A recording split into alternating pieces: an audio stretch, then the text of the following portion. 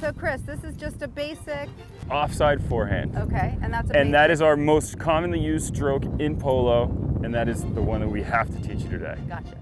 I'm all about so, it. All right. What you're gonna do is you're gonna start with mallet up, like a pro. Arms straight back, and let it come down natural.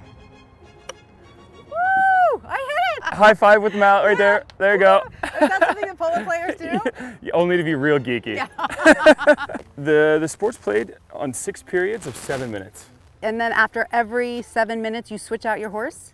If not before. Wow. So we're allowed a horse change after 7 minutes, and then we'll have extra horses waiting on the sides, and we're allowed to change on our own time at any point in the chukker we feel necessary. Amazing. And there are only 4 members of each team. Absolutely. Incredible. So is it a little bit like hockey on horses? It is a bit like hockey in the fact that, you know, it's very physical, it's very tough, it's very fast. You're never charging another horse. You're side by side mostly. Yeah, you're very forbidden to charge another horse. And to explain this yellow line rule. It's the line of the ball. It's like driving in a lane on the highway, except for, you know, the ball creates that imaginary line. So if you hit it, I can't just come like this 90 degrees. Right. There's a quite extensive set of rules in polo that are there for the danger of the animal and the rider.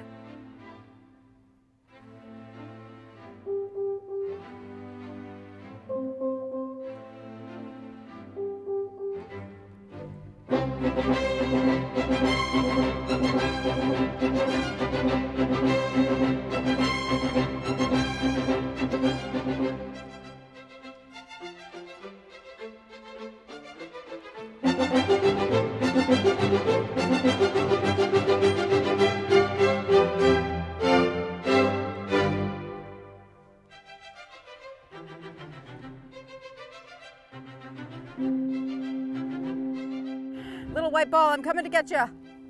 Woo!